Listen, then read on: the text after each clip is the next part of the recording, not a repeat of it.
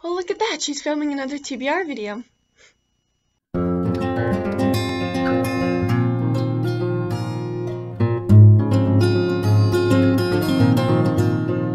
Hey fellow reading warriors, and welcome to today's video. So initially, I had a whole other video filmed and ready to go, except that, well, it wasn't filmed and ready to go. It was filmed, and when I went to edit it, my phone decided that 3 of the videos no longer work. And it was literally half the video. So I was like, okay. So it's been a bit stressful this week, so please forgive me if I am like a little more scatterbrained or just don't seem to have things together.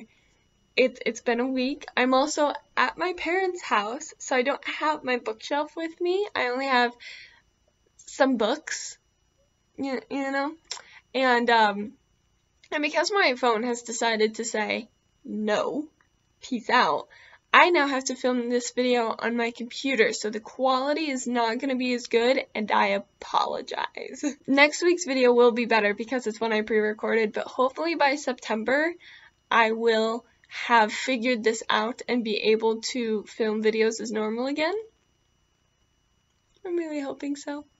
But, yep, those are all my disclaimers. Let's just hop right into today's video, which, yes, is a TBR video. So, the Magical Readathon, hosted by G, is happening this September, which is really exciting. I actually had not heard much about it before.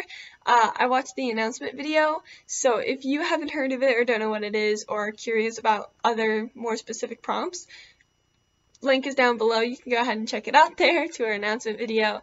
And in the description of the announcement videos where she has all of the really cool documents that I won't have, obviously.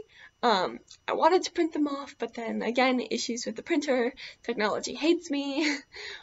Whew, off to a great start here. So yeah, kind of the whole idea behind the Magical Readathon is that we are journeying to a school where we are going to learn magic, and there's a whole bunch of history behind the land and like the different creatures that live. Like, G has went above and beyond and created a whole like world. It is phenomenal. I am super excited. And so so this month is going to be Aurelium the Novice Path, and so it is our pathway to get to the school so that in April we can do our studies. And yes, this readathon is going to happen multiple times in the year, and I am super here for it and excited. I'm thrilled.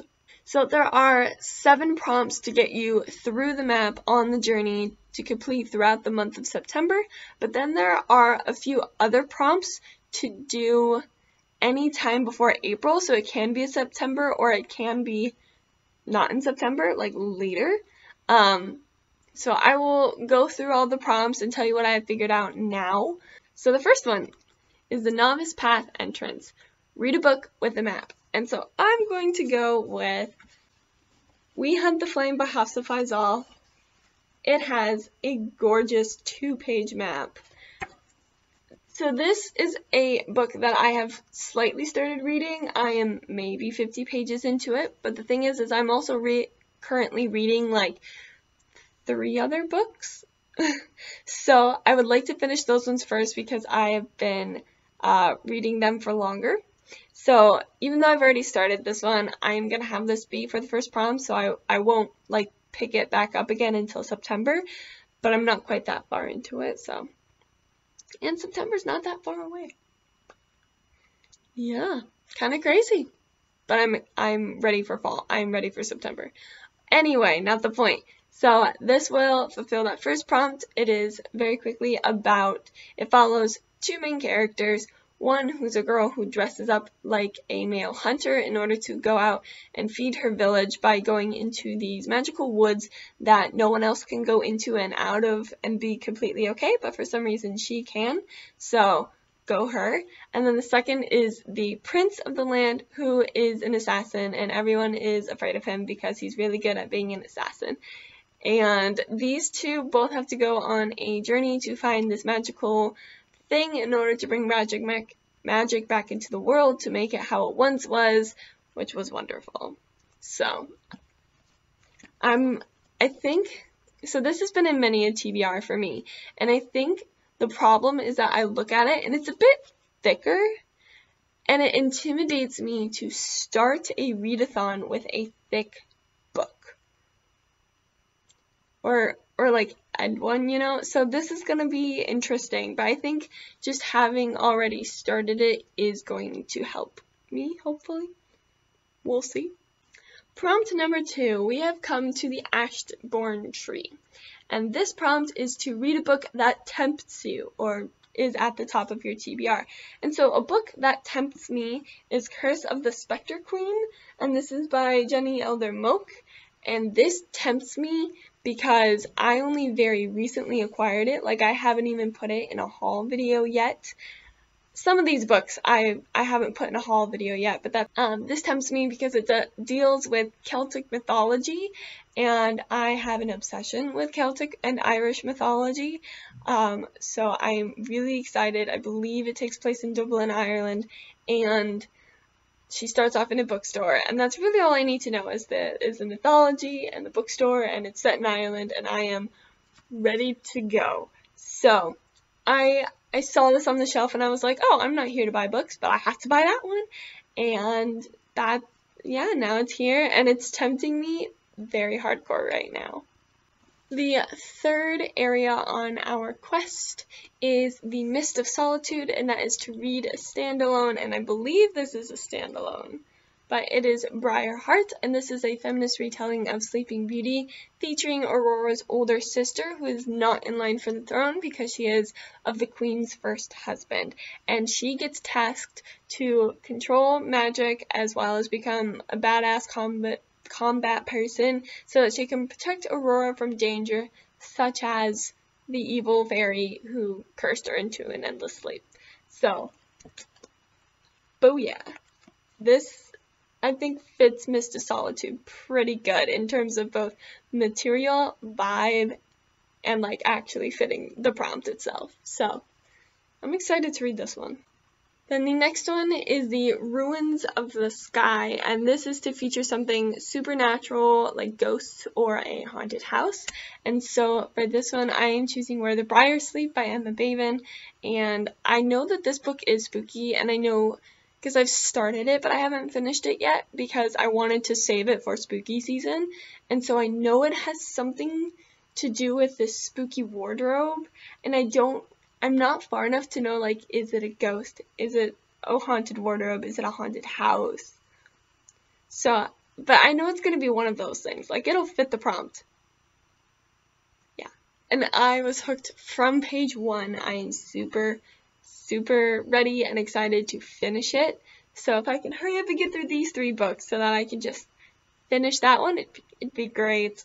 And then next we stumble upon Obsidian Falls, and this is to read a horror or a thriller or a mystery, a thriller or a mystery book. And so for this, I've chosen The Final Girl Support Group by Grady Hendrix. I am so excited. I have heard multiple people on BookTube read and rave about this book, and so I'm like, alright, you know what, I'm gonna give that a try. And this book is following all the, like the trope, or I don't even know if it's a trope, but like just when you watch a horror movie and there's that one girl that survives, yeah, you round up a bunch of those and put them in a support group. And that's the basis for what this book is. And then all of a sudden, someone starts killing off the support group. And you're like, oh no, they gotta go through this again. They have to survive again. But they're not going to. I was not sold on this book at first. And then I heard Olivia Reads a Latte as well as Alexandra Rosalind read this, and they both just gave it such high marks that I was like, alright, I'm sold. I'm picking this up. So again, I bought it, and I'm very excited for it to grace my shelves. I really need to film that haul soon, but it's okay. It's okay. Tower of Rumination is our next stop, and this one is to read a 5-star prediction. And I always struggle with 5-star predictions because I don't like giving them out because I don't want to hype up the book too much and then end up being disappointed by it and not giving it 5-star. But, so with this one, I'm going to go with One by One by Ruth Ware, and this is because I have events going on at the end of September that I will tell you about in a couple weeks in September, so be patient, but that's why, especially at the end of this readathon, there are going to be quite a few, like, horror thriller books, so click subscribe and hit the bell if you want to know what's going on here. I'm just going to say One by One by Ruth Ware because I am very excited. I have heard lots of positive things about it. And because I am new to the genre, I think that I will be more likely to rate books higher because it all seems new and it all seems wonderful and exciting. So I think it could be a 5-star prediction, but I really don't want to put the pressure of being a 5-star prediction on that book. So our final stop is the Aurelian Arc, and this is where you can like see the school in the distance so you know you've made it. And this is to read a book with a school setting. And so for that, I think I'm going to go with A Deadly Education by Naomi Novik because I've been wanting to read that book for a long time. It's obviously set in an academic setting. Yeah, I just felt like there were so many options, but at the same time, like, this is the one that first came to my mind and stood out to me, so it's the one I'm gonna go with. So, those are the 7 prompts to get you through the map to the school. You complete that, you complete the readathon, and you can move on. You can double up and triple up and just, however, multiple prompts for one book. I just selected one book for each prompt just in case, although there are a couple on here that could very easily double up if I need them to. So that gets you through the path, but before April you need to create your character, and in order to do that there's a sheet of paper that G has made, and you can print that off or fill it out electronically or in your brain or whatever, but there are 3 things on there that require reading prompts. So not everything does, but there are 3 on there that do require a reading prompt. I am just going to briefly share that with you just because those will also be books that I am reading. I would love to do it in September, but I don't know if I'll be able to. What it is your background. So you can have 2 options for the background, and that is wild or urban, and the prompts for those are pretty self-explanatory. Wild is a read a book where the setting takes place like outside or in a forest, versus urban is read a book that takes place in like a city or a town or a setting like that. And so I decided that I want to be wild and I want to come from a forest, and so the book I've decided to read for that is Red Wolf, which takes place in a forest, I believe, because this follows a girl who can shapeshift, and she shapeshifts into a wolf to protect her village. It is surrounded by woods, and so some of it might take place in the village, but I'm reading this for the woodsy aspect. So, and this I will probably read in October because my September TBR has, as you have seen, 7 books. It's pretty big, especially since I haven't been reading that many books per month, even though I want to be. I have chosen this one to make me from the woods. And then the next one that you can do is you choose what province you're from. And this one's interesting because, so how the world works, it's a lot easier if you're looking at the map. But it's the idea that there are these 4 continents or 4 provinces, and this basically helps you choose which one you want to be from. And so there are 4 to choose from, and they all have their own prompts. There's read a book set in a desert, read a dark academia, one that features fae or elven characters, and then read a book from an ongoing series. Those are the prompts for the 4 different continents.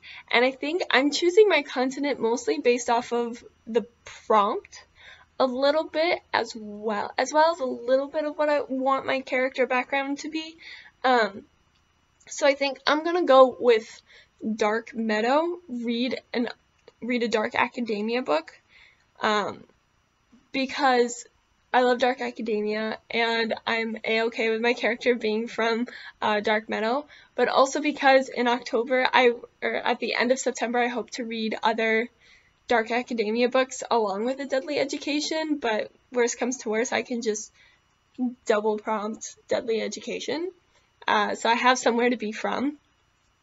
And then the last one on your character that has a prompt is your heritage, so what creature you are. And my struggling here is that I am still deciding between two creatures. So I'm struggling between an elf, because I love how they incorporate magic into what they create. I love how they draw their magic from the moon and the stars at night. Like, those are just things that are my favorite. They speak to me. And so the prompt for that is to read a book with like moon or stars either on the title or in the cover. And I'm sure, I can't think of very many right now, but I am so sure that I have books on my TBR and on my bookshelf that would cover this prompt. But the thing is that I always choose an elf whenever I do anything like this, like D&D related, cosplay, like so many, whatever I do that involves like these magical creatures, I'm always wanting to choose the elf. And so I'm sitting here and I'm like, do something different, Laura, do something different this time. So the other one that I'm interested in reading, or interested in possibly being, is an earthling, and these deal with elemental magic. And so you can be 4 different types, you know, obviously air, fire, earth, water. So there too, I would have to pick what kind of elemental I would want to be, or earthling I would want to be. According to the Avatar: The Last Airbender quiz, I would be an earthbender. So then that makes me think, oh, I should be an earthling, ground one. But like, being fire would just be so cool. Water would be helpful. Yeah, it involves decisions, which is okay because I have until April to make this decision, but also just because I'm filming this video now, I'm like, I want to know now. But yeah, so the prompt for this creature is to read a book with elemental magic or an element word in the book or the series title. So that's the air, water, earth, fire. And again, I know that there are probably books on my shelf that I would be able to complete this prompt with. I know there's a book at the library that I was interested in reading that would complete this prompt.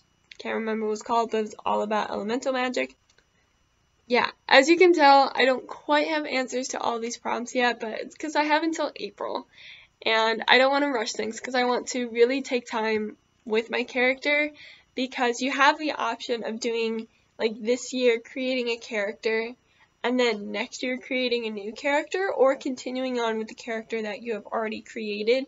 And obviously, you know, if we're going to school, so there's 4 years of education, you can choose to get your character to whatever level of education, all 4 for your masters, or 2 or 3 or whatever, or you can choose to create a new character every year or every other year.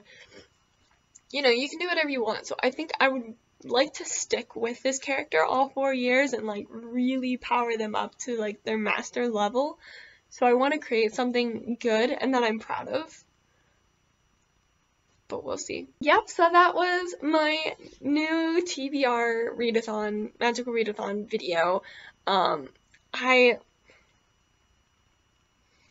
really hope I can complete this one, guys. I've been trying so hard, and I finally started reading again recently, but all the books I'm reading are pretty big and chunky, so I'm like, oh, if I could get these books done before the readathon, then I can spend all my time reading the books in the readathon, and I'm crossing my fingers that works, but we're just gonna have to wait and see. Yeah, thank you for sticking with me through this terrible audio quality and video quality. Again, I'm really sorry about that.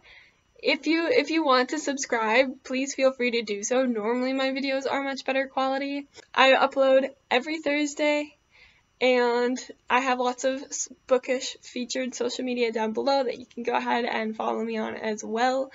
And I think that's just about everything. So until I see you all in the next video, I wish you a happy reading.